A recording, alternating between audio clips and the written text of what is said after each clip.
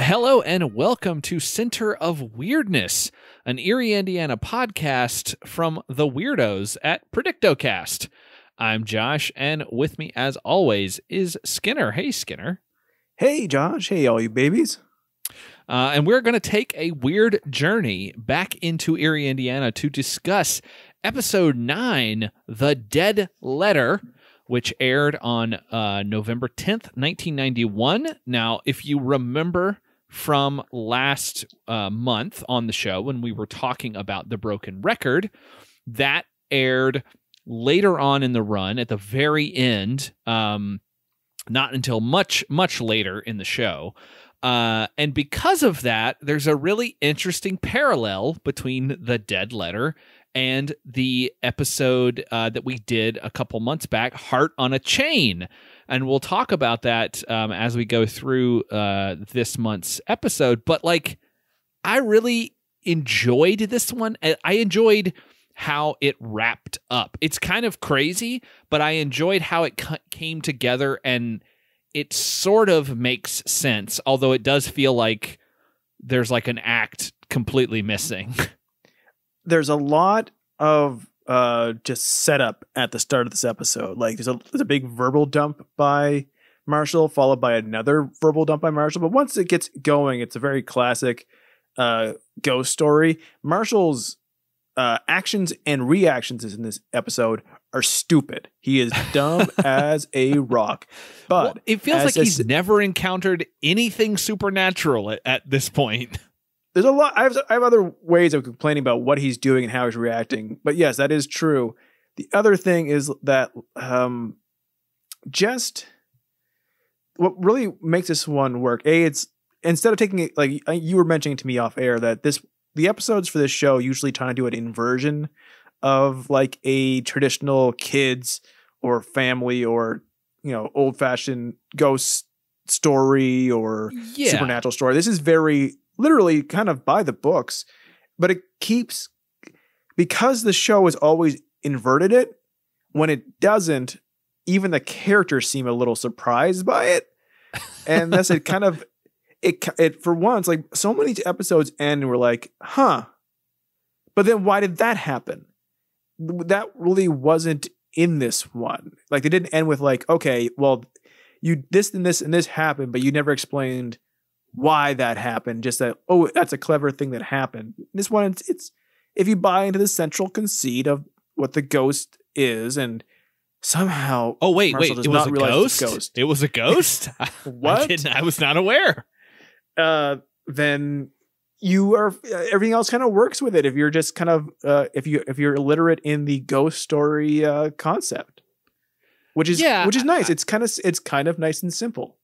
It is. It sort of it works because it, like you said, it's not trying to completely reinvent the wheel. It's not trying to introduce oh, here's an underground space where all of the lost things go, or oh, there's a woman who puts her kids in Tupperware and keeps them young forever, or and those are creative and those are kind of unique and original. But sometimes there can be something sort of refreshing about a traditional story like this, and I think that's kind of what we're getting here. I would bet the network notes or syndicated notes, whoever's producing it, whoever's airing this back in the day, when they got this episode, we're like, okay, good, finally, you gave us a show that kids will actually understand. Yeah, I think that's a big part of it. It's kids will get this in a way that maybe some of the others might have gone over their heads a little bit. This also has I'm thinking mainly the Groucho Marx stuff in the Eye Doctor one. It's no kids are going to get that, but they'll understand. They'll kind of understand this one. And a character does die in this episode because that's fucking tradition for the show. But we don't have child death in front of. Well, we do. Well, we kind of do. We have it in a flashback, so yeah. But like, we don't have like We don't have contemporarily a friend of the main character die horrifically in front of his eyes, and him have a non-reaction, because if he had a reaction, we would be actually giving lip service to what actually happened in front of his face. Yes, but I think that, and because, as I mentioned up front, because the broken record was pushed to the end of the run, this episode aired right after Hard on a Chain, which is the one where we met the girl Melanie and Marshall, who was going by Mars at that point, and which he does in this episode as well. And Devin were both interested in her, and then Devin is killed by a milk truck. And in this episode, The Dead Letter, we find out that the ghost, Trip McConnell, unclear if he's related to Mitch or not, was also killed by a milk truck. And that means that 2 weeks in a row, the kids who sat down to watch Erie, Indiana had to be confronted with a child being killed by a milk truck. This is like, okay, we've enjoyed a lot of our callbacks in this show. I wonder if that's going to be a callback in the show from now on. Like, are multiple children going to be killed by milk trucks? Well, that's the thing. Like, when that happened and they teased the character almost getting hit by a milk truck and then actually hit by the milk truck, and we sat and we did the entire episode like, isn't it crazy that this show had a character, a child, vehicular manslaughtered by a milk truck? Not in a dream, not in a comedic way, but like, he literally in front of our main character's eyes died by hit by a milk truck, and it's complete. It as crazy as that sounds, it's underplayed in the episode, which is just, it makes sense for this show. It's bizarre, but like we've when this other character in this episode, and it had to be in reaction to like them having written that last episode and then going like, I can't believe we got away with that. No one gave a shit about killing this kid with a milk truck, because we have the character of Trip McConnell, played by famous Pussy Posse member Tobey Maguire. I'm not making that up. Famous Spider-Man 2, Tobey Maguire. Oh, Tobey Maguire, a long time before Spider-Man 2. They have him do a flashback about when he died, and he goes, "The way I died was stupid." And in the room, Josh and I both started yelling, "Milk truck, milk truck, milk truck." Because if you watch that episode, if I was in on the joke of the series, I would say they're going to reference how stupid it was they killed a character with a milk truck. And lo and fucking behold, he goes, "I was run over by a milk truck." And we cheered. And what, like, of all the things to do almost in runtime, an almost immediate callback to, than the fact that in this town, children die by getting run over by milk trucks. And I feel like I know regularly. I know at some point this show takes a turn where they tone it down, they add Dash X, and they try to make it a more of a kids show. But I could absolutely see them if they had their druthers. If druthers were had, and they could keep the show as weird and like this really like almost too, if you think about it, too violent and too twisted for kids show, then they should be allowed to make in 1991. They would continually kill kids with milk trucks in this show. And like, it's so clear they think they thought, holy shit, that was stupid. Let's do it again. Yeah. I mean, I think that's clearly, where they're going with it, but it's so funny that it actually played out the way that we were hoping that it would. It's so great. I have a question. So the setup to this episode is that the library needs liquidity. It needs funds. I didn't understand this at all. It is a small town. Erie, Indiana's library just needs cash on hand for some renovations. Only way to do that is sell what they have. What they have is books. Only way to sell the books is to bring the books to World of Stuff and from that point sell. They can't do a. I don't know if you've been to a library. There are sections in libraries where you can buy books. You don't have to take. Yeah, it to they World have of Stuff. Library sales. I've seen those before. Like it That's makes where sense, but it's weird that you would have to take them to another establishment to do it. They didn't want, and we've seen little bits of the library, so it's not like they don't have a library set, but they decided they want to do it in World of Stuff. Yeah. So the World of Stuff has all these old books, and he's like, the books they haven't seen this light of the sun in decades. And then we have the baby Simon and Mars. He's called Mars again this episode, bringing Several back to 2 times. episodes That's earlier. right. I hate it. They're talking about the books and how they're old books, and the baby he needs to look through these books. He has to do a report for school. I would have thought coloring, maybe shape recognition, maybe remembering what numbers go between 3 and 7, stuff like that. The hard stuff for someone his age. But instead he has to write a paper on, he says, the jackalope and its relation to the federal deficit. And I wanted to know, at this point, is America's Funniest People on air? Oh, you mean America's Funniest Home Videos? I don't know what No, America's Funniest People is. What is that? Is that the Canadian name of the show? No. There was a second show starring Dave Coulier called America's Funniest People. I never watched that. So he had a segment in that show, which is super popular, trust me, where they had the jackalope and it would run around. Yes. Okay, never mind. I did watch this because I remember the jackalope stuff. You're totally right. For some reason, as fast can be, you'll never catch me. Yeah, for some reason I conflated that like as if it were a segment on America's Funniest Home Videos, like that he would just come on and do like a weird segment, or he guest hosted or something. Because it's all Full House. Yeah, and then John Stamos had America's Funniest Guitars. It was just a video. America's Funniest Beach Boys.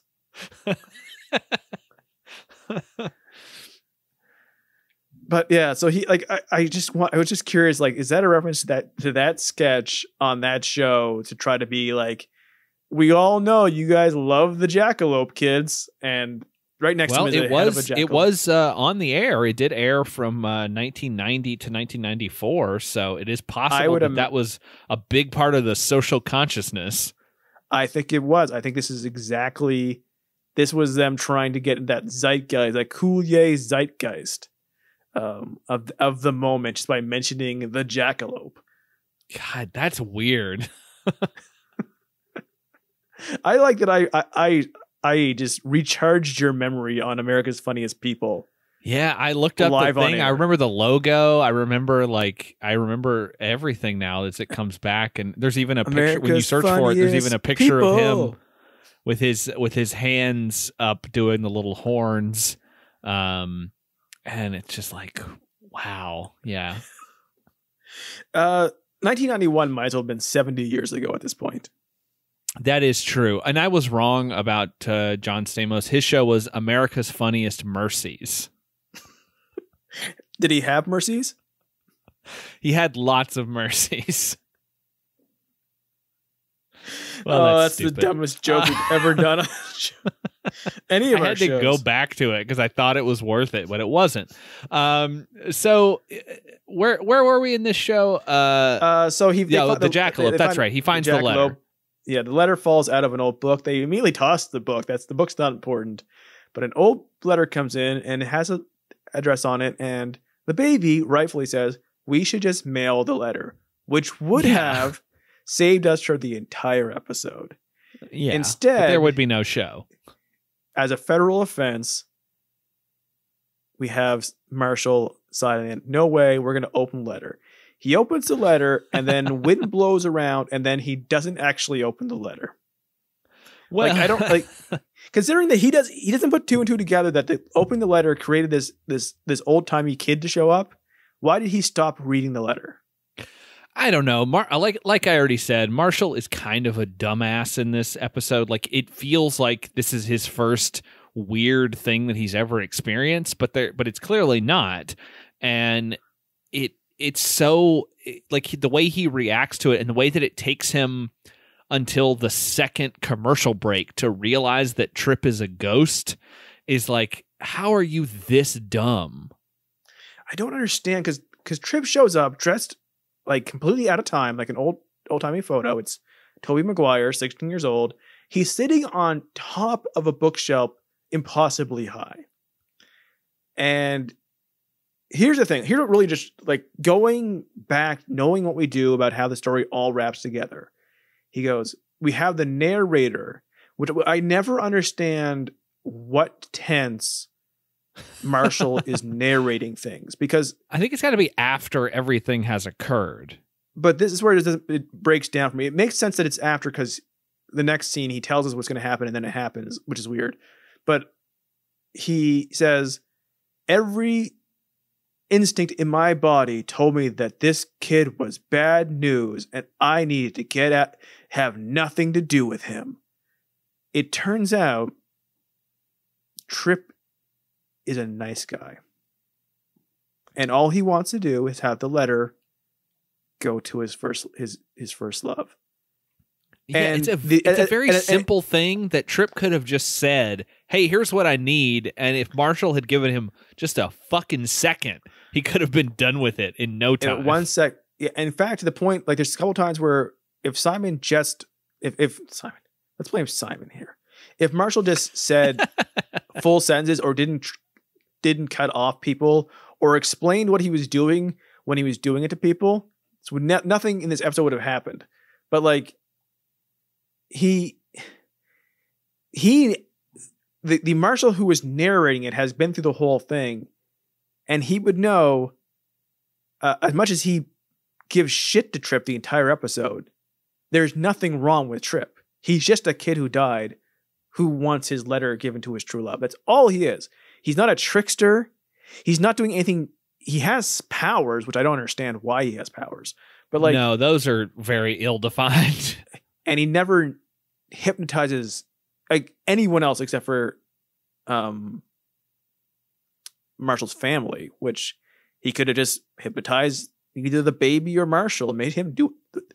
Anyways, but like, he knows there's nothing, like, it's not a malevolent thing, yet all his narration is Trip is bad news. It's like, no, dude, you're the dick. You're the dick. And you just have to shut up and just listen for a second. And if you've been through what you've been through, how did you not know this is a ghost? How did you not know this was a ghost? Yeah, it's a faulty premise, because it feels like from the time that Trip shows up to, because I think even in the narration, Marshall sort of wonders. He's like, is this a ghost? Is it an angel? Is it some alien or something? Like, he has all these ideas about what Trip is when he first meets it, but he never seems to entertain initially that Trip is a ghost at first. Even after like some weird shit happens, even after Trip enters his dream. Yeah. After he appears in a broken plate. Does he not know he's a ghost at that point yet? No, because he doesn't know he's a ghost until old Mary tells him that Trip is dead. Oh, that's right. You're right. Which, once again, makes it so that what always seems like is that his narration is either 5 steps ahead or 5 steps behind what is actually happening. It's never particularly concurrent with what's happening, nor is it exactly consistently after everything that's happened, like a post-script type thing. They don't need Marshall to narrate these shows. I don't know why they do it. Like the next I think it's just a way for it to tie it more to like the kid audience. Like, oh, this is what this kid is thinking. You know, like this is what he's going through, and that relates him to me. Maybe, I don't know. I think to me it always comes off like they want to make sure we know that that Marshall is cool and irreverent. So to give him more lines, considering this is a show where True. to set up certain things, Marshall doesn't have to be in every scene because the mystery is the actual story of the episode. So sometimes Marshall isn't in every scene. So Marshall has to narrate them, so we know the cool kid with the cool haircut is always being irreverent to something because he's also irrelevant to the story sometimes. He often is irrelevant. I mean, like he's our Sonic the Hedgehog into this world because it's 1991, baby. We got to go fast. Speaking of going fast, he's gonna come home and Trip is already gonna be there. Well, he says to Trip is like, oh, I need you to do something, and he's basically like, no, and then he puts the letter down, and then Trip is like, oh, it's not that easy, and then he makes the letter spin around, and we're like, okay, what's gonna happen? And then Marshall gets home, and he's already in his house doing stuff, and you're like, did I miss something? Is there a part of the episode that's missing? What's confusing about it is that so it's almost like a mystery. Like we see his parents talking to somebody and saying a slur over and over again. Oh, well, this was 91 people. And they, this word was not considered. I mean, it was probably offensive to those who took it that way. And maybe there are plenty of people now that identify, I think the correct term is like Romani, but yeah, they say that I'll say it one time. They say the word gypsy a lot in this episode, referring to Trip. Having watched the whole thing, why? It doesn't make sense why that's there. Like I don't understand what I don't understand what that is. He's just a suburb kid from 1929. Well, they're like, oh, you've moved around a lot or something. And it's like, I don't know if that's true. Are they trying to make us think like maybe he's some kind of weird magician kid? Because like we come back and he's hypnotized all of Marshall's family to make them, they love him and want him to stay there. But we only see them talking at first before Marshall comes around the corner and sees that it's Trip they're talking to. Yeah. But thankfully, before they even show them talking to everyone, Marshall, the narrator, has told us that he's done this. Yeah. Which is no why surprise there. It's why it seems so disjointed. Like, okay, at some point does someone think like, okay, when we show this scene, kids won't get what's going on. So let's tell everybody what exactly is going on. But like, I was like, okay, so are they trying to say that word? So like, they're like, ooh, he's a magic that, and that means something bad to him. Like, no, like we know he's a ghost. We know as the audience he's a ghost. He's dressed up like we know he's a ghost. I don't know if Marshall doesn't. We know he is, and this always drives me crazy now for some reason. Like we have Cindy going on like, oh, I work for the high school newspaper, which she has now consistently done. And I wanted to interview for our fashion thing because she wants to do a whole spread on him. A whole spread. She puts a weird emphasis on that, and it feels like his entire family just wants to fuck this kid. They all seem like they want to fuck this kid who's going to end up in the pussy posse. If you don't know what that is, Google it. But it's very weird because there's no reason, knowing what happens, for him to have done this. There is no. Yeah. He doesn't need to stay with Marshall, so he doesn't need to hypnotize his family into tricking them into letting him stay because he's dead and a ghost, and he can go into Marshall's dreams, and Marshall's family isn't part of the plot of the episode. Well, I think if that were going to be a thing about him using the family to get Marshall to do what he wanted, they needed to be either more forceful, or he needed to be doing that with more people around Marshall. So it should have been he should have also been doing it to Simon. Yes, or it should have been a thing of like, he's already got these people under his thrall, which he's just a nice boy who died prematurely. So why is he using magic? But it should have been like him putting the family under some spell, and then them kind of badgering Marshall to do what Trip wanted. Instead, because they want to make it a full 28 minutes or whatever the fuck it is. They have to make it so like you think for a second, but what does Trip want? Of course he wants the letter delivered. But they have to make him like, okay, we know if you figured out the mystery that Trip is a ghost, maybe he's malevolent. Why is he taking over the family? Turns out for no reason. And then they're all in Trip, and then Trip asks Mars. He calls him Mars for the rest of the episode. Yeah. And I was sure he was gonna call him out like, okay, bro, I'm just gonna fuck your sister. And then after that, your mother. And after that, your father. Well, the dad does have this weird line about like he can stay for dinner and then he can stay the night. Hell, he can stay till he's 18 if he wants to. And I'm like, what? What? Why?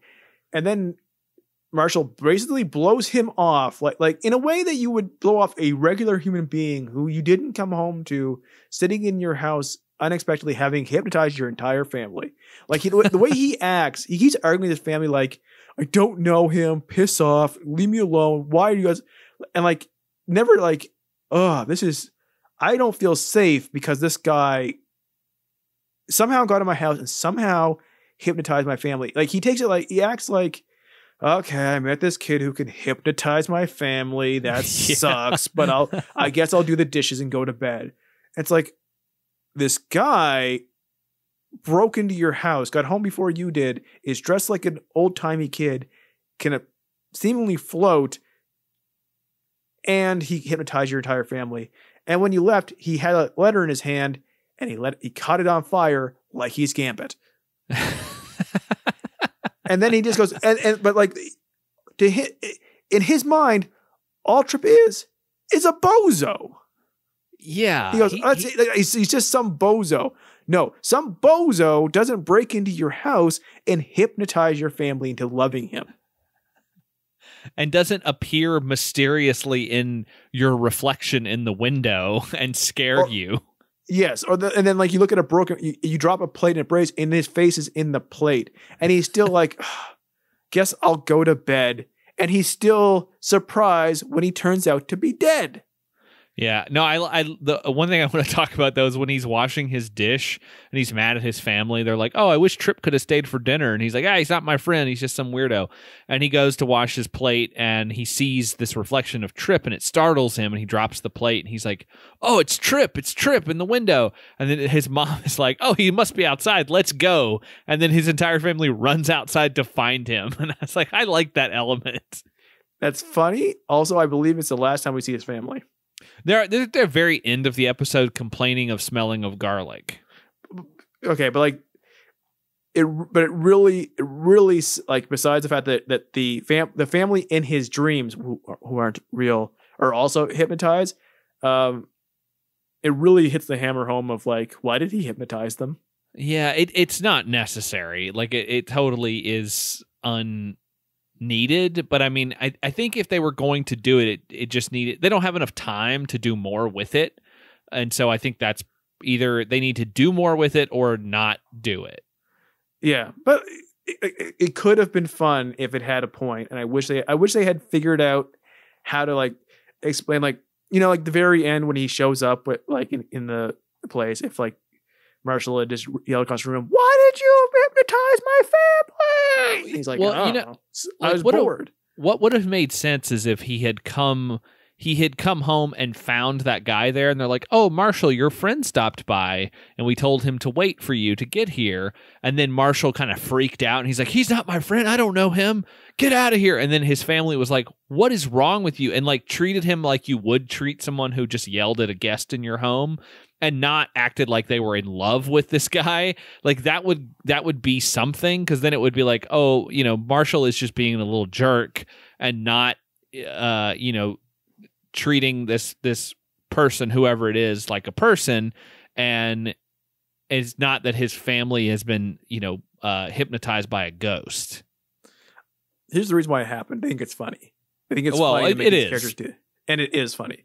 So then he having had this day, which is always what always impresses me about Mars is that no matter what happens, he's so Sonic the Hedgehog that he's like, whatever, I'm just gonna go to bed in my regular sweater and jeans like any other day, and just I'll go to sleep, not assuming that these things that keep breaking into my house and haunting me and going wherever I go will do anything to me once I'm in bed. Like the menacing things in this town, the milk trucks and the ghosts and the evil demons and stuff. They know I got to get my 8 hours sleep, so it's cool. Like I got no worries. So he goes to bed. He goes to sleep, but he mentions like, "Oh, I had another one of my weird dreams." Have we ever seen anything about a weird dream in this show up to this point? I don't think so. I can't remember anything. I don't, and I think that would stick out. Like it seems like the kind of thing they would lean on, but they don't at all. Yeah, that he has like weird prophetic dreams or the things of like things to come or something like that, but nothing. What I like about this dream is, so he says, I had this dream. I think I had it because I was having feelings of not wanting to grow up because he's a Toys R Us kid. But that has nothing to do with whatever's going on. Maybe they're trying to tie like, Trip never got to grow up. But I think that's what it is. Yeah, but it doesn't really work. It doesn't really work. We see someone drive by with a dead crow wearing a diaper and whatever. Well, it's the lady. It's the lady that we eventually marry. It's Mary. It's Mary. And we have his families are all on a Wizard of Oz bike. They're all on a 3-seated bike in the air, and they're still in love with Trip in this dream, of course. And sleazebag Simon is back. Oh yes. We have Simon dressed up in a suit, his hair slicked back, and he's got a cigar, and he loves being a jerk. He's great. I love Sleazebag Baby, the Sleaze Baby. He needs to be in more episodes. Yes, the only way it could have been better is if he also had the mustache that he wears later in the episode. The mustache also has come back. And then Trip comes in and goes, "Cool dream." What he says.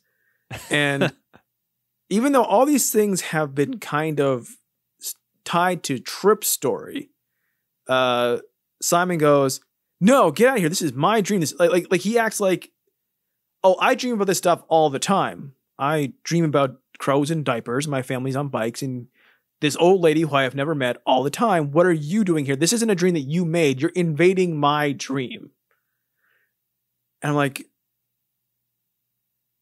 shouldn't he be more like, "Oh, this is why I'm having this weird dream, is because you're creating it?"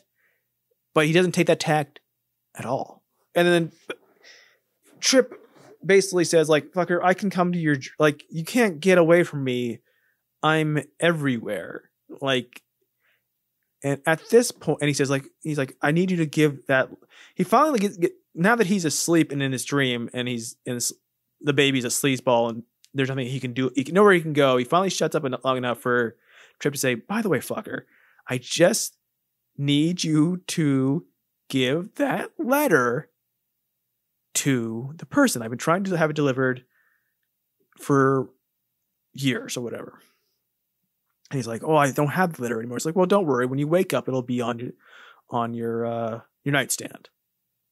He startles awake. We get to see a lot of his thighs, and there's the letter. At this point, Marshall does not think he's a ghost. No, I want to go back there really quick, because when he sees Simon in his dream, and Simon says, "I'm tired of being second banana on this show," and Marshall goes, "What show?" And I wonder if, because this is the start of this show was a show. Yeah, because the end of the series is about is basically a meta episode where Marshall finds out that there is a TV show called Erie, Indiana, and he realizes that everyone is an actor and that he is supposedly an actor as well. And I wonder if they're planting the seeds for that for the finale right here. I would imagine that in some ways that ending is more in tune with the start of this show, that they would have had that planned from the beginning. Probably. Maybe like not the full details, or like maybe it's not going to be the last episode, because maybe they were hoping for a second season or Yeah. it's basically 1.5 seasons the show is. But I can imagine that was probably in their mind in some ways was the first drop of that. And I would like to think that they when that episode comes, that the actor who's portraying Simon when he's out of character is dressed like Sleazebag Simon, where his hair slicked back in a cigar and a suit. That's his normal attire. He comes to set like that, and they're like, "All right, sir, it's time to put you in your uniform." And then he's like putting out cigars on people's arms and stuff.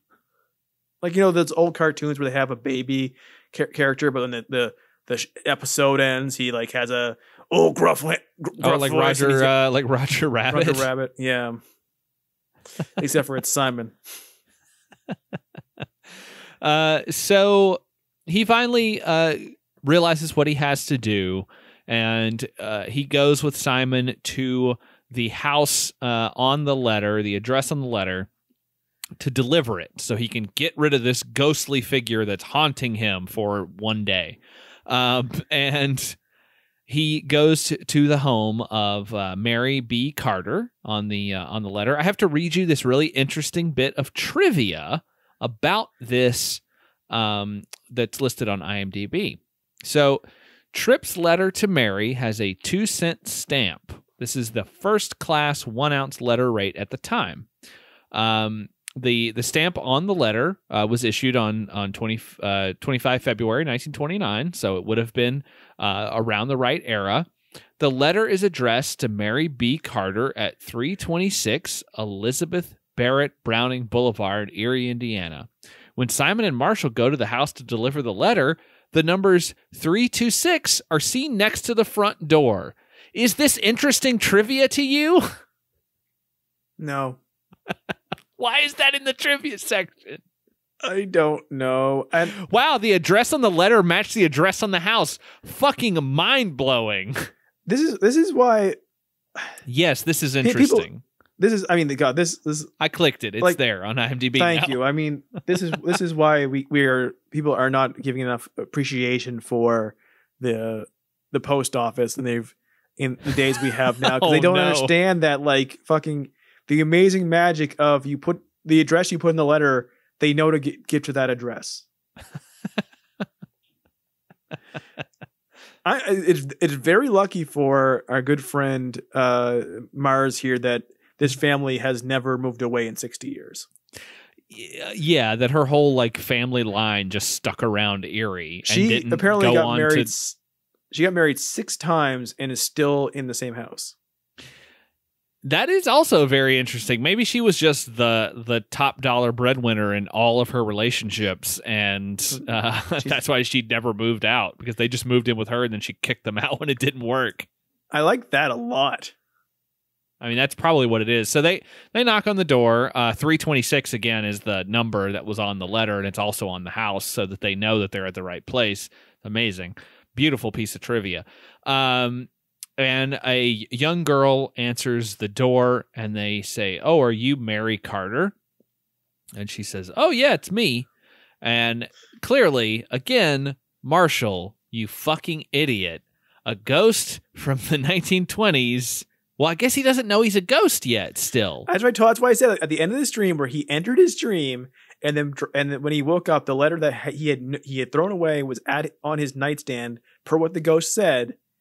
He still at that point does not realize, and in fact, when he finds out, is shocked by the fact this is a ghost.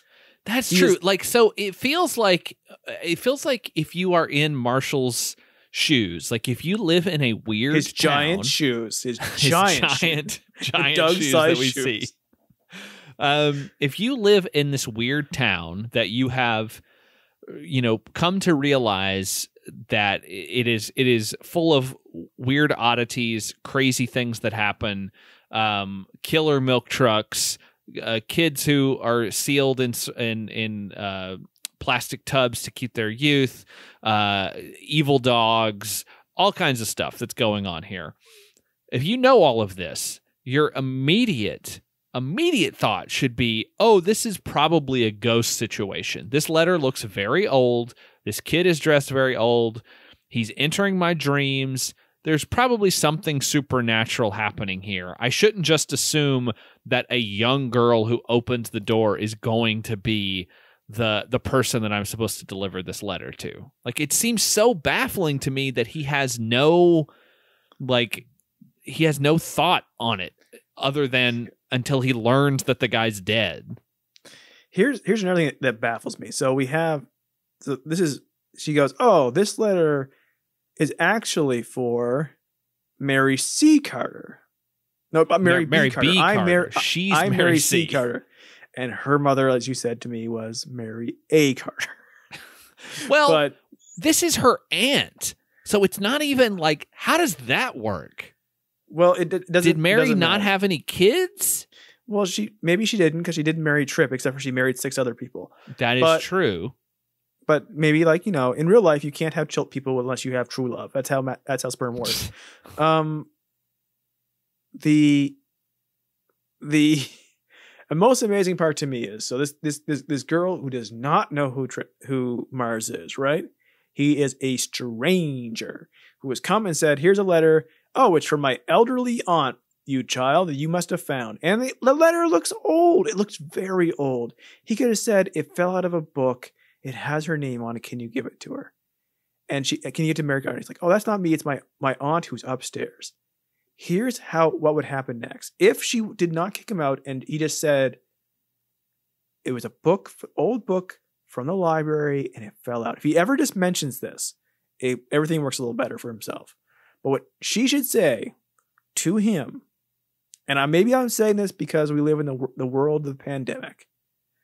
I don't want to date this episode, but we do. And it won't it's here forever. It won't date it for a couple of years. Is say, thanks for this contactless delivery. Leave it on the stoop. I will wash it. I will let it sit for a while and disinfect, and then I will bring it upstairs and give it to my aunt. Myself. I would not say, okay, kid, I don't know. How about instead you physically come into the house and come into the bedroom of the old lady to give her this letter? Why did she bring him in? Well, because the show has to happen. I mean, I think a lot of our questions are answered by, well, it's a TV show, so we have to do it. This one just really drove me crazy that Marshall would just never say to anybody, the letter fell out of an old book. Yeah, I think the show could still happen if he told them how he came into like possession of the letter. Like, oh, I was cleaning out a book and it fell out and it had your name on it. So I wanted to bring it to you because I didn't know what it was. And I wanted you to have this letter that was obviously intended for you.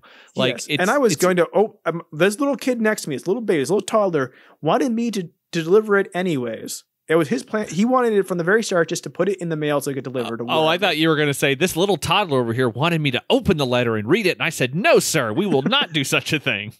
The exact opposite of what happened. This little child here doesn't know about felonies and opening mail that doesn't belong to you.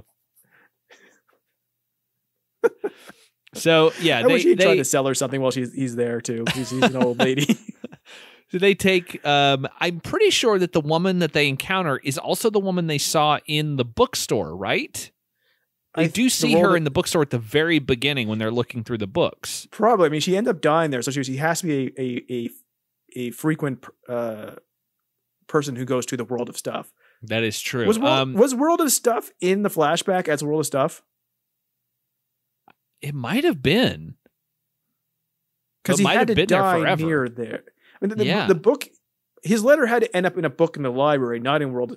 Anyway, that's true. Okay, so yeah, they go upstairs. They meet Mary Carter. She is this older woman in a bed, and she's kind of seems a little invalid. But as soon as they say they have a letter from Tripp McConnell, she sits up and she's like, "What are you talking about?"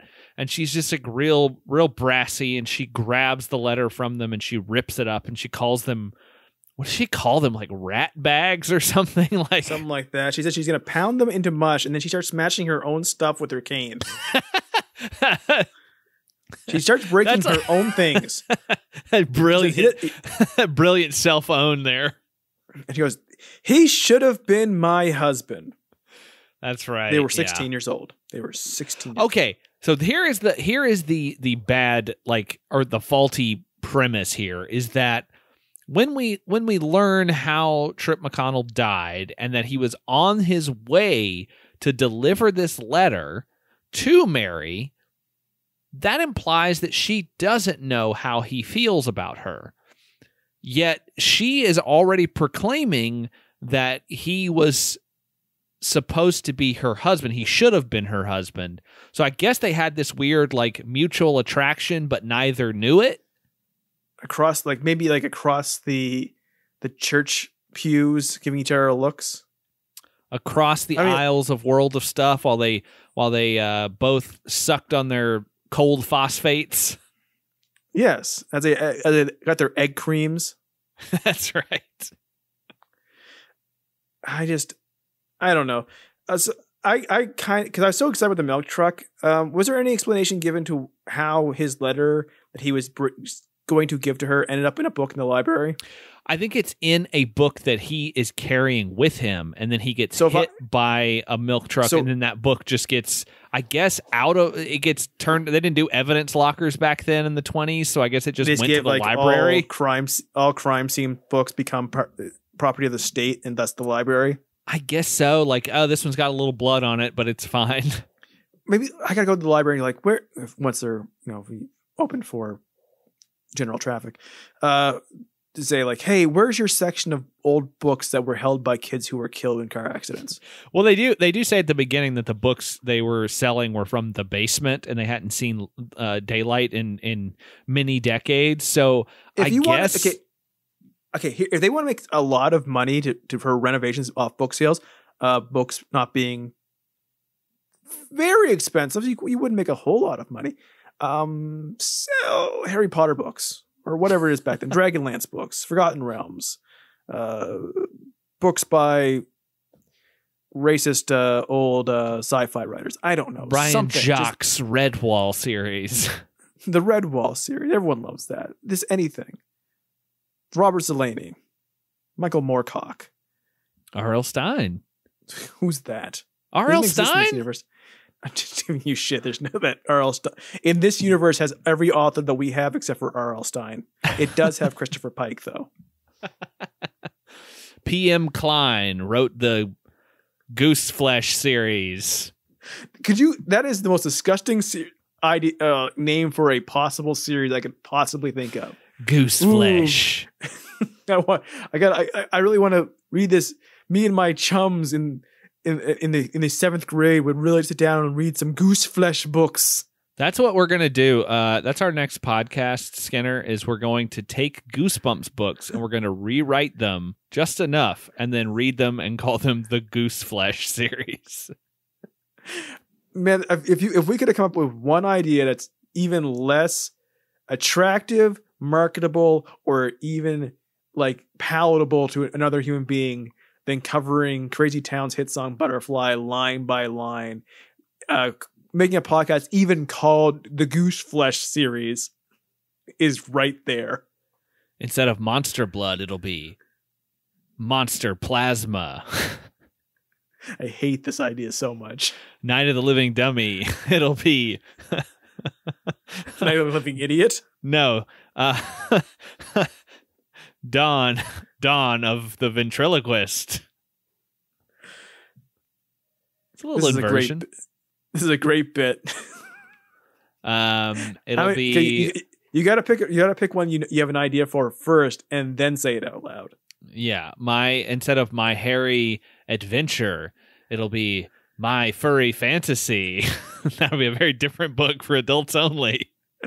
The Goose Flesh original, My Furry Fantasy.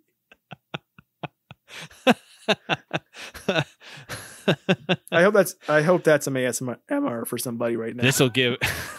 This book will give your dick goose flesh. Oh. You won't last 5 minutes reading this book. Amazingly, the books are just full of centaurs.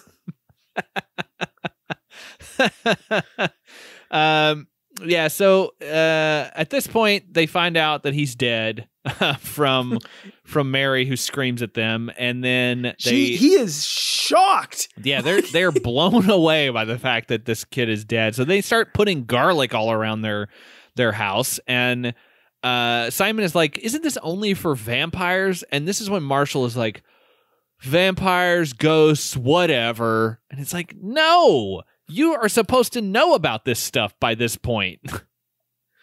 And then Tripp you have a shows whole up, evidence locker in your attic full of weird stuff.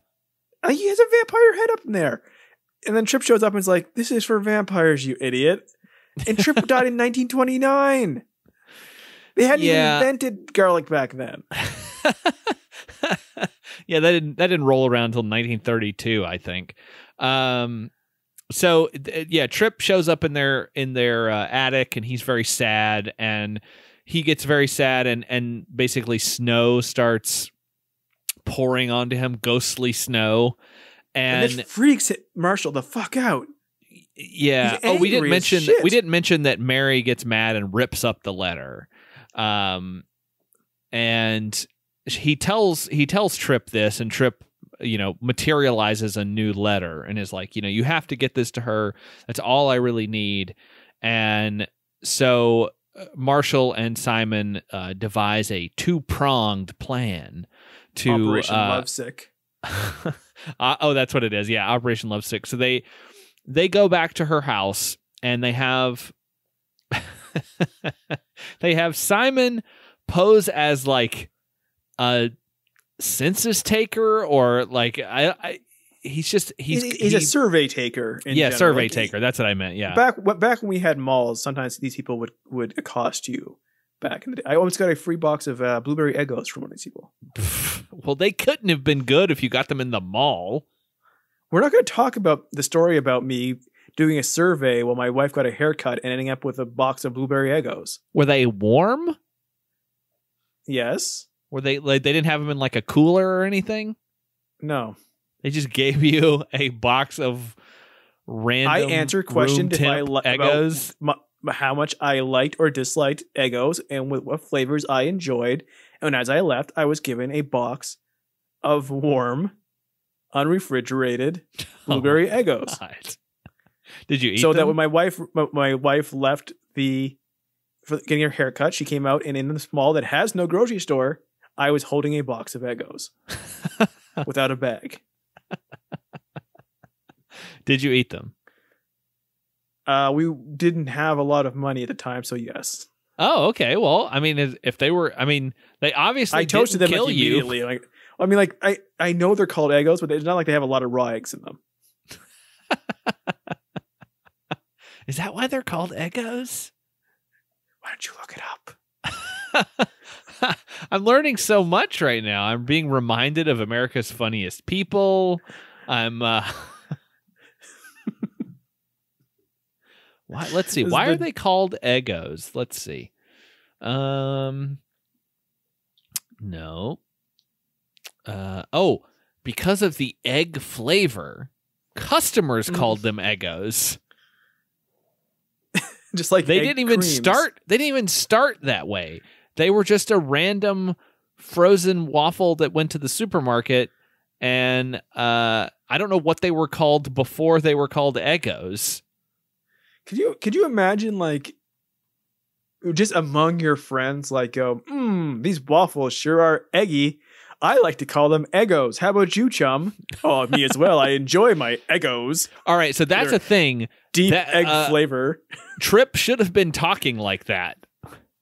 Tripp talks like Tobey Maguire in Spider-Man 2. Yes, he should have been like, "Hey, boyo." I think he makes more of an attempt to be uncontemporary in Pleasantville. Okay. I just found out that the people who invented Eggos, I don't know what they were called. It was developed by the Dorsa brothers, so I'm guessing they were called Dorsas at some point. They also developed Eggo potato chips. Oh, that sounds awesome. And they were produced, all of this was produced in a plant and factory on Eggo Way. the problem is that they didn't mean for the chips to be Eggo flavored. It's just it happened to be that you, by law, if you name your road Eggo Way, you have to make everything on that street the Eggo Way. For Halloween, instead of candy, they would give out bags of Eggo potato chips. Those bags are now worth $1,000 each. I want some Eggo potato chips. I want to try them. I am very curious now what those are about. If you can hook up our friend Josh Hollis with Eggo potato chips, I will go and buy a post office box for you to send it to. So that they also made mayonnaise.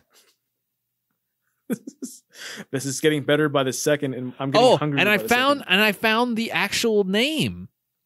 What was it called? Froffles. Why would you give up such a great name? Frozen waffles. Froffles. And the customers, because of the egg flavor, called them Eggos, and the Dorsa brothers believed that the customer's always right, so they changed their name. At any point in your life, have you ever ate an Eggo and thought, eggy? I guess not, because you did not know why it was called Eggos. I guess not. And apparently millennials love these. Stranger Things, they did help that. That's right. Millennials were all about killing numerous other businesses, but Eggo waffles rising to the top. And yet they have not brought back the Eggo mayonnaise. Or chips. Or you could dip the Eggo chips into Eggo. I want Eggo mayonnaise on top of Eggo chips on top of Eggo waffles. That is my dream.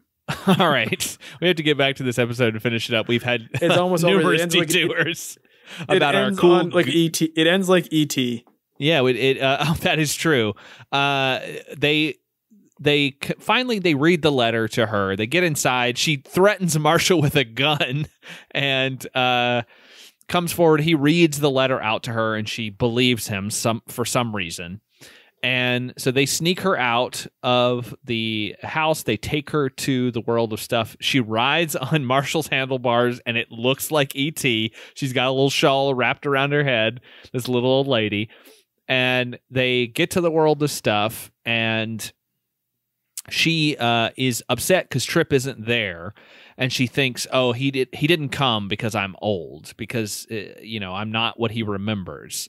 And finally, Trip appears in ghostly form, and he sees her, but he sees her as she looked to him when they were children, and they approach each other, and he asks her how she asks how he's been. She's like, "Oh, you look great. How have you been?" He's like, "Well, I've been kind of dead."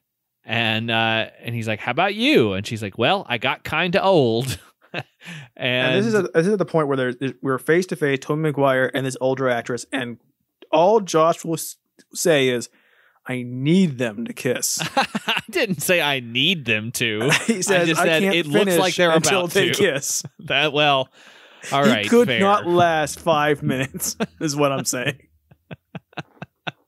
Yeah, I needed to see this 16-year-old make out with this 60-year-old woman. I'm sure that does it for somebody. Granny shaggers and whatnot. But so this episode is brought to you by Brett. By what? Who do we feel? Which one do we feel? Which video service do we feel safest being our sponsor for this episode? Who would go far enough, but not too far? Porn Nub. It's for that's where all the goose flesh episodes end up. So yeah, they make up and not make out though. They don't make out, no. And then the camera kind of just pans away because he gives her this little flower off of his lapel, and the camera just sort of pans down to the lapel. And then that's sort of the end of the scene. Like, do Marshall and Simon leave? That would have been so awkward. Wouldn't it? Like, you turn to each other and go like, can we go now? Like, they don't need us anymore, right? But she can't get home by herself. We didn't even talk. We got distracted by your Eggo story and then Eggo mayonnaise and chips. We didn't talk about the fact that Simon wears a cute little mustache pretending to be an old man taking a survey. Oh, man. That's like, I want to change the episode art for this episode just to his face with the mustache. It's beautiful. It needs to come back. He needs to do this like at least every second episode. He should have kept that mustache the rest of the episode. That would have been very funny if he'd worn it all the way to World of Stuff, and then Marshall could have like nudged him, and he'd forgotten that he had it on. That would have been a funny joke. It would. It was perfectly matched to his hair. So he's had it for a while, and he made sure to get the right kind. So they make up, and then the next morning, Marshall's family says everything smells and tastes like garlic, which doesn't make any sense unless he has put garlic in their food and in their cereal. Like, I know also, garlic is strong, but like, is it that strong? Like if you have just like cloves that aren't open, they're not super pungent where your whole house would smell like it. Exactly. So I think he must have crushed up garlic and put it in their food. I hope it was one last like prank by our prankster king Trip, who hypnotized his family for no reason. Yeah, and Simon runs in and says, "Oh, you got to come down to World of Stuff. Something crazy's happening." So they go down to World of Stuff. I love this because his reaction is like, "Cool, something cool happened. Come check it out." And they go there, and it seems clear that they cut to an ambulance where the Mary Carter is being loaded up, and the ambulance driver, not our twins, which I was hoping for, but it's not the twins. He says, "Well, I guess her heart gave out," and it's like, was she just found dead on the floor of World of Stuff, and they still open to the public? So she's still wearing, from the feet we see in the ambulance, which has nice windows for us. Like, she's still That's wearing weird. her white she's wearing her white nightgown. So she died that night. Yeah. Simon and Marshall left her there, and she died. Think about that. And then Simon was like, "Hey, cool, come check it out. She's dead." Well, I mean, but it's just wild to me that they opened the store to the public that day. They're like, "Yeah, it's fine. This old lady just dropped dead in our store. We don't know how she got here. We don't know why she was here, but it's fine. Just open everything up." How did they get in there? Oh, that's a good point. I guess there's no alarm system on the World of Stuff. Like, are they such good customers that like they've been given keys? Because when they get there, it's not like Trip is waiting for them. Like, he shows up a few minutes late because he's nervous. Yeah, that's true. I mean, maybe there was like, you're such a good customer. Here's the keys. You can come in and play Mutant War or whatever the fuck that game was anytime you want. I hate every time I think more about this episode. I'm like, wait, what? But yeah, like, she's dead. And then they look into the store and we see the two ghosts hanging out because they're both dead now and they're both young now. Though, Trip's always been young. Too young, honestly. Yeah. The baby tries to take their picture, but they disappear before him because they're tricksters. And her dead body's being driven down the street, and her niece is going to be very sad and probably very upset at them. Yeah, that's going to be a weird situation with like, oh, I thought that So last night, this weird kid with a fake mustache on came up to ask me some questions for a survey. And then the next morning, I find out that my aunt is dead on the floor of a general store. This other kid came the day before and upset her greatly. Yeah. So we come back, they're still there, and this place is open despite the dead body that was there earlier. And the girl I'm not even sure we mentioned her. There's a girl. No, we didn't. Yeah. Marshall is attracted to, which in air date, he was into another girl the last episode. But she left. She went off into the cemetery and probably got killed by the Grim Reaper. So he's now, dooming this person to death. And he's like, oh, earlier he said like he didn't want to be weird. He wasn't gonna tell, introduce himself to her. And then Simon was like, oh, you should do it. And he does it again. But we've learned from this episode, you have to be more you have to be more aggressive with your love, else you could die. I think the term is maybe proactive, but like aggressive. And the ghost makes him appear on top of the bookcase to get her attention. And they have a nice little chat. And he introduces himself to her and her to him. And then this is the last episode she's ever in. Yeah. So she's utterly unimportant. This does not work out. It doesn't. Yeah. They meet and it's a good time. And then we get the closing credits, which is just a shot from earlier in the episode where Tripp made the letter spin around on a table like it was a newspaper headline coming out of the darkness to tell you about, some business deal that's happening. But like it's the letter just spins and spins as the credits roll, and we get this really like slow sort of somber tone, and it feels like the ending of a Twin Peaks episode, which I have to think was intentional. There are other Twin Peaks things this show has done. Yeah, for sure. So this was the most on the nose. Yeah, in definitely. Quite some time. But yeah, this like I mean I complain a bit, but this was a good episode. Yeah, it was fun. I never liked Marshall anyway, so like if he's a dick or a stupid asshole in any episode, it's just par for the course. Yeah, no, I enjoyed this one for the most part. Like I think it's pretty it was fun. It kind of, like I said at the beginning, it has that sort of classic ghost story vibe to it. So I think it kind of it gives us something a little different, which is interesting because Erie, Indiana seemed to be about giving something different to the audience. And so this, going back to a more traditional story, feels different for what Erie, Indiana has been up to this point. So I don't know. It was fun. It's simple, but it was interesting to see young Tobey Maguire. And another milk truck death. And another milk truck death. Exactly. And we got this great new idea out of this episode, goose flesh coming soon. We learned about Eggo chips and mayonnaise, which you sent me a fucking photo of. Please, that read to the audience. I sent you a picture of the label for Eggo mayonnaise. Yeah. I want you to read out loud what the net weight of oh my god! Mayonnaise. Holy shit! All right, so let me describe this. Eggo, it's Eggo brand, fun like 50s, 60s era art. A little egg man that wearing a little hat that says Mr. Eggo on it. He's wearing a jaunty little blue, like almost like a Donald Duck type outfit. Like he's wearing no pants, but he's got a shirt on and some weird muscular legs. Like he has been doing a lot of squats. He definitely has. He looks like a cowboy with some saddlebags on his sides. He's got these big thighs. It says finest quality mayonnaise. Fun little font, fun colors. Got all the things that you would expect. Net weight. Oh my god, 30 pounds. Why?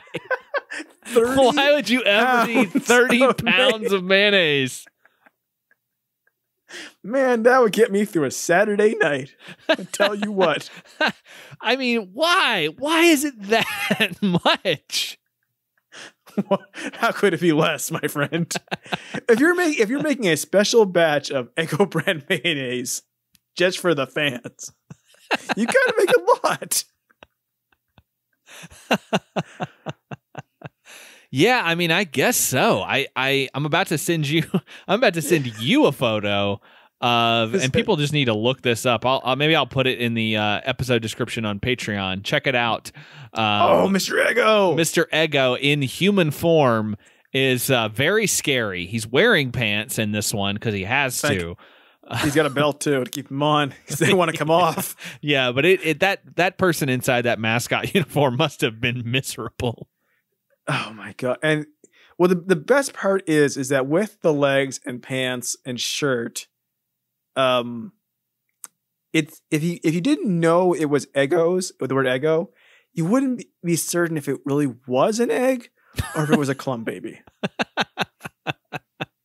Yeah, I think that's really an interesting story, though, to find out that Eggo wasn't what they were originally called, and they just embraced people calling them that, and they were like, "Yeah, okay." So it's like, it's kind of like it's like if Domino's Pizza changed its name to Garbage. Well, I was gonna say if Disney leaned into everyone calling Baby Yoda as opposed to no, it's the child.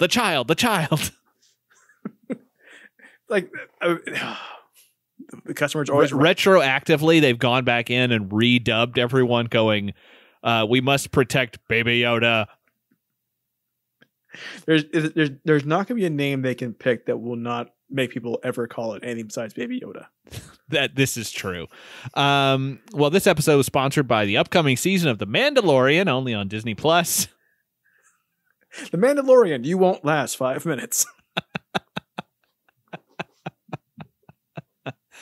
All right, that's the perfect place to wrap up this supersized episode of Center of Weirdness. 30 pounds of love right from this show to you.